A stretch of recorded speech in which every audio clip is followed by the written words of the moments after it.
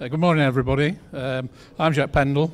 I'm the Engineering Director for Volker Rail for the next 23 days anyway. I retire this year after 54 years in the industry, so I think I've done my stint. I want to talk to you today about the M&EE networking group, which is something that over the years has been a big part of my life.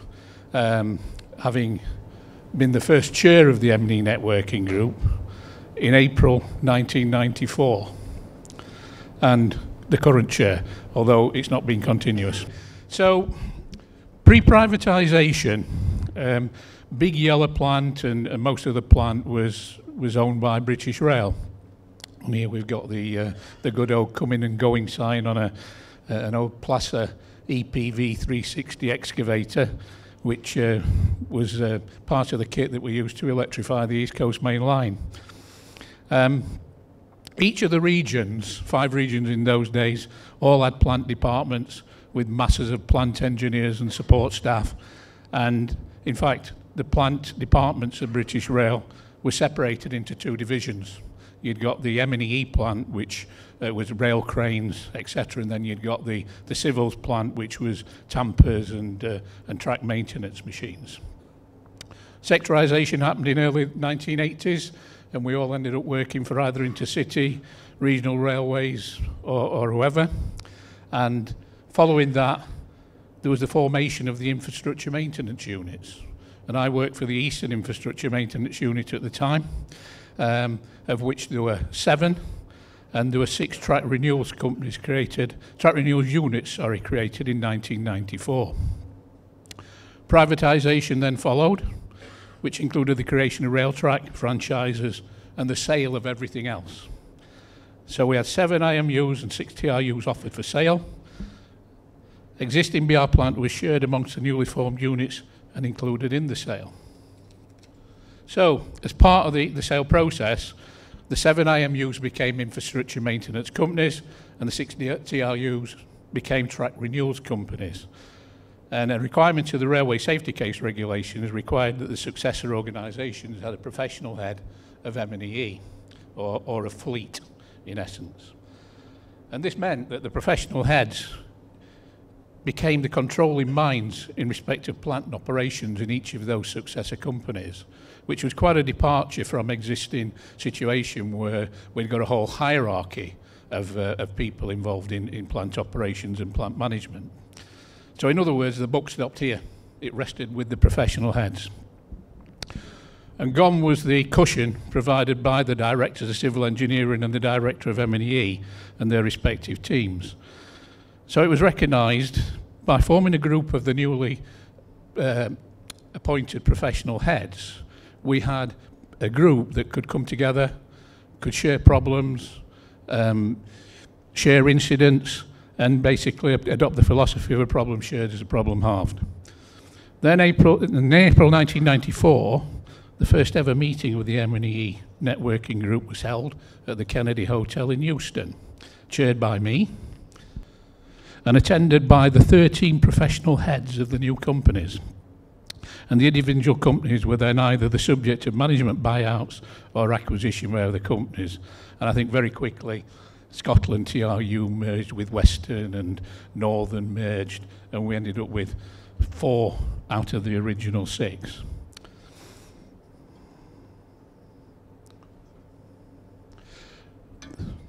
So then the changes, what happened post-privatisation? So throughout the many changes, including mergers and acquisitions, the M&EE networking group continued with a strong commitment from its members to promote safe working practices with plant, help each other with during incidents and accidents, and freely sharing knowledge to resolve problems, with the express instruction from our individual managing directors that we weren't there to discuss commercial issues or indeed impair competitive advantage. The group also satisfied the requirement for collaboration called for in the Railway Safety Case Regulations, and which is still required today under ROGS. And the group recognised that prior to the demise of Railtrack and the emergence of Network Rail, no standards existed for the management of OTP or OTM. So we set about rectifying that, by creating a series of codes of practice, and Mick's going to talk more about the codes of practice as we go on. So recognising this mission, we created the document that you see there, which was a code of practice for operator competence on OTP. Over time, certainly in Network Rail terms, that standard is no longer required because they've caught up with what we were doing, and they now have their own standards. But these standards are used worldwide, and I think that's due to people taking jobs in Australia and various other parts of the world and taking this knowledge with them, which I think is a great great cue for the Mechanical Engineering Networking Group. So one of the changes that we introduced was we recognised that the management and operation of OTP and OTM is not all about engineering. There's an operations side.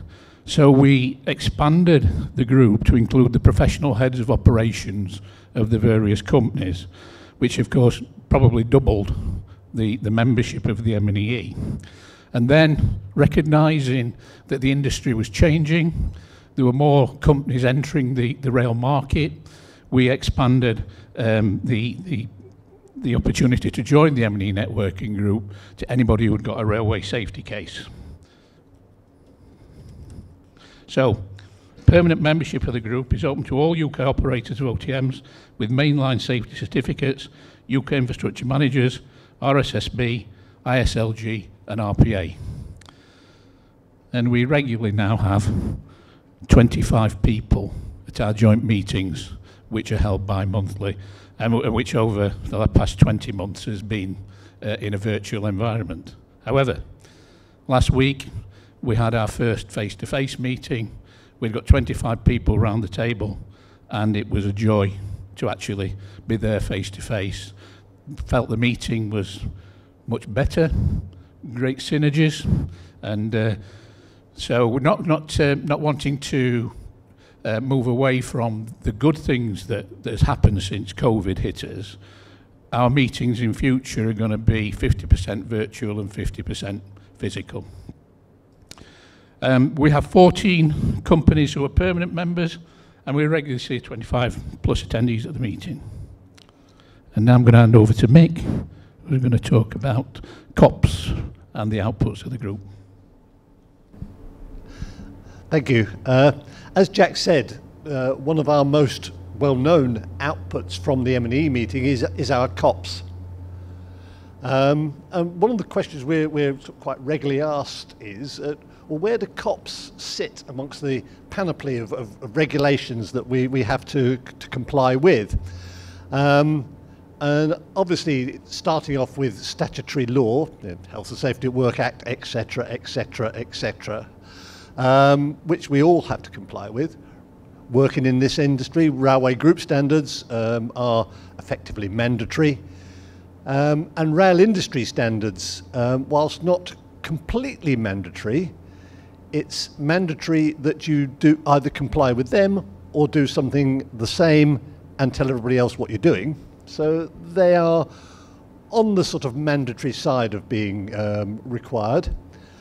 And then there's the voluntary standards, European standards, international ISO standards, and that's where our COPS sit. We're in the voluntary section, but across industry agreed standards. And beneath that, we've got guidance notes and then company standards to comply with. Not exactly mandatory, but of course the reality is that most work is done by contracts, and most contracts are mandating standards anyway, so the whole lot will comply with this. The one thing that all our COPS have is that statement there, and that's actually quite important to us.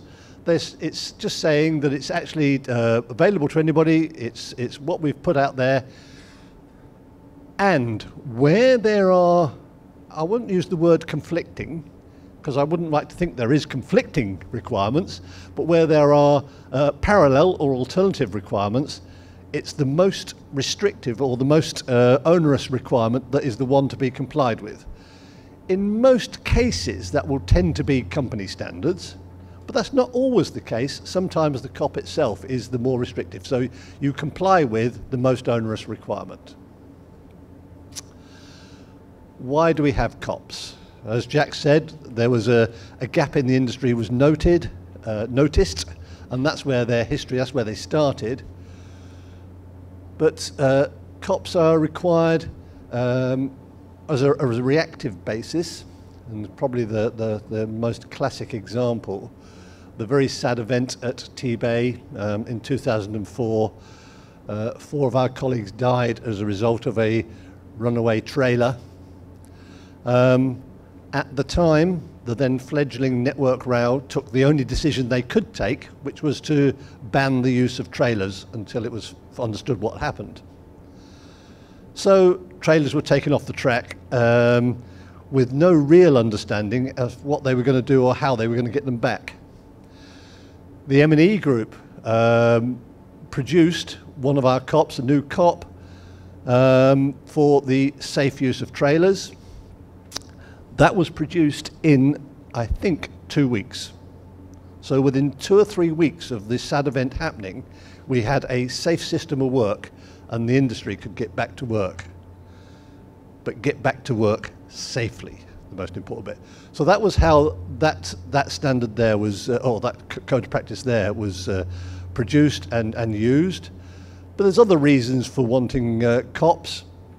We use them for collaborative working, where it's just sensible for the industry to all do the same thing, and the M&EE has produced what we believe to be the best way forward, and there's the one there for any line open working, ALO working, and was actually invited by Network Rail to produce that for them.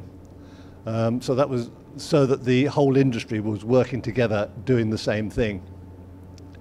And some COPs were also in the unique position to actually provide that sort of information. And that's especially true with on-track machine OTM driving standards, where all those companies are all together in the M&EE group and can produce the joint standards. So we produce a whole variety of COPs. As Jack said, it started off with COP number 1 on operator competency. But since then, there's a whole variety of COPs have come in, and for a whole different load of reasons. Very often, COPs are produced to say how to do something rather than the what to do, but there are the what to do's in there. And there's also COP 125 there, just as an example. There's the siding safety surveys, which is those are available nationally on the RSSB website, so anybody can actually see those surveys. We have 48 current published COPs. There have been others that have come and gone, but at this moment in time, there's 48 published COPs. Those are available on the RSSB website, so they're available to anybody. Anybody can go in there worldwide. And as Jack said, we are well aware that these COPs are being used the other side of the world, in Australia. So they're used internationally, which is very, very, very pleasing. And the other thing to say about our COPs is that they've actually been mentioned on more than one occasion in RABE reports as being industry best practice, which is something that we're actually very proud about, that they are seen to be as good as RABE require. Not only do we publish COPs, we also publish posters, which are just intended to go up on the notice board for a month or two, and just to act as reminders about requirements. They don't in themselves create new requirements, they're just reminders of requirements that exist or things that you should remember. Like the one on the right there is the new format for our posters, and it's reminding about the leaf full season and driving that little bit more carefully. So not only do we produce outputs in terms of the printed word. But the M&E group, because it's a group of experienced and I'd like to think knowledgeable people, together the Brains Trust is very useful for providing an output to actually be the opinion formers for the plant engineering world and plant operation world.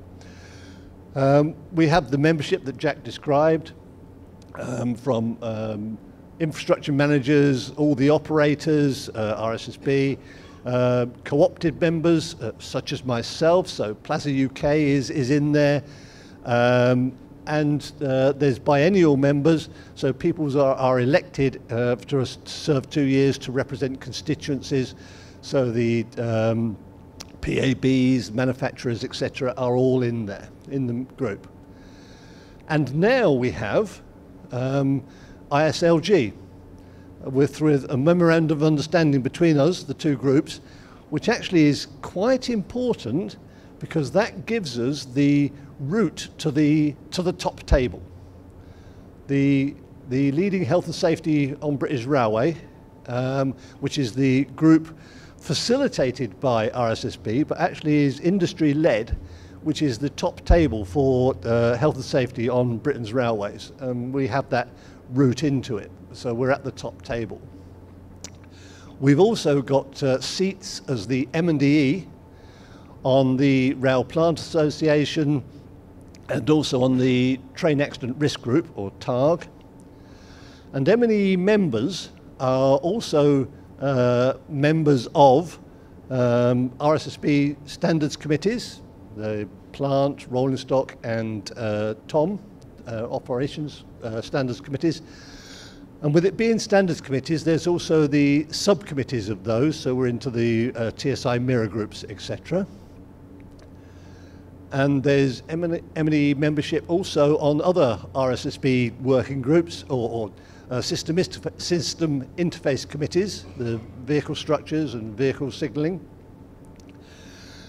And we have membership on the international, or the SEN working groups, the European Standards working groups, particularly for Work Group 5, which is the on-track machines, and Work Group 43. And not only national, but also international now, so the ISO group. So there's a new working group for ISO, so international standards on track machines. And we're fortunate enough to be involved in that. And we are also involved with SSWG and RIA, so we've got sort of rounded the whole industry. So that's where we are now. Thank you very much. Thank you, Mick. So what next?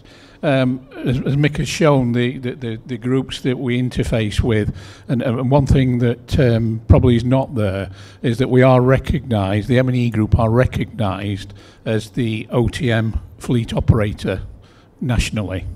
So obviously individual companies can't, there'd be too many people involved in that, so they recognise that the M&E group were best placed to represent OTM as an industry. So what next? So the last 27 years have seen many changes in the industry following privatisation, lots of new entrants and lots of new machinery coming on board, innovation as we've already heard today. And work volumes continue to grow with increased investment in rail infrastructure. Not much for us lads up north, I hasten to say, but the south are certainly going to benefit from Boris's announcement. But as an industry, what's worrying is we're seeing far too many accidents and incidents involving plant. And I think Nick Millington's presentation earlier highlighted that. So the M&E group are very keen to work with Nick and other groups in the industry to try and mitigate that risk. In the past, the M&E group's probably been working more in reactive mode than proactive mode, and we recognised as a group we wanted to change that. We want to be proactive. So we've basically taken a lead from the Leading Health and Safety on Britain's Railways initiative. And so we're working on a strategy to set out how railway plant engineering and OTM driver safety and standards can be managed to mitigate that risk. And this complements the work undertaken by ISLG, who Mick's already mentioned. ISLG tend to concentrate on workforce safety, but there's a fine line, and we were conscious that we didn't want anything to fall between the two stools, so we've now got a memorandum of understanding with the ISLG working group, and they have representation on our group, we have representation on their group, and if we've got an initiative where the boundaries cross, we decide who's best to lead that piece of work. And up to date, that's working quite well. We've had meetings on runaway risk, which is a worrying event that seems to be on the increase more and more.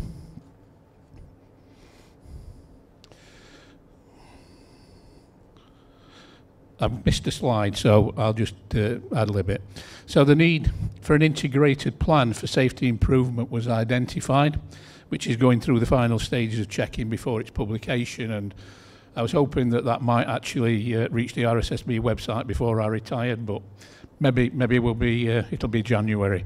But I think that's a great step forward, and the purpose and intent of the plan is to identify and maintain a common to all risk register associated with all plant engineering issues, OTM, OTP operations and their interface with infrastructure managers and other transport operators. So we're obviously not just dealing with Network Rail here. I think Mick maybe mentioned that part of our group also includes TfL. So, you know, it's any infrastructure manager, and the group continues to grow. We've just recently received an application from Northern Ireland TransLink, and they're going to be joining our group. And we had LARAM at their first meeting last week. We're developing a suitable practical risk control measure to address identified risks in a consistent way, leading to continuous improvement of safety performance and management arrangements. And we're developing a performance indicator model to enable continuous review of all positive adverse trends in performance of plant engineering and OTP and OTM. And what we've done is we've formed a risk review group, which is a new subgroup of the M&EE. And one of the big issues we've had in the past is the availability of data relating to incidents. We've done a lot of work with Network Rail and TfL on basically getting better information, more reliable information, and increased volume of information. That's now coming through, and under TfL's chairmanship, Jordan Skay, we've got a risk review group that analyses that data, and that will drive the work that we do in the future on production of COPs and posters with a risk-based approach. Thanks for listening.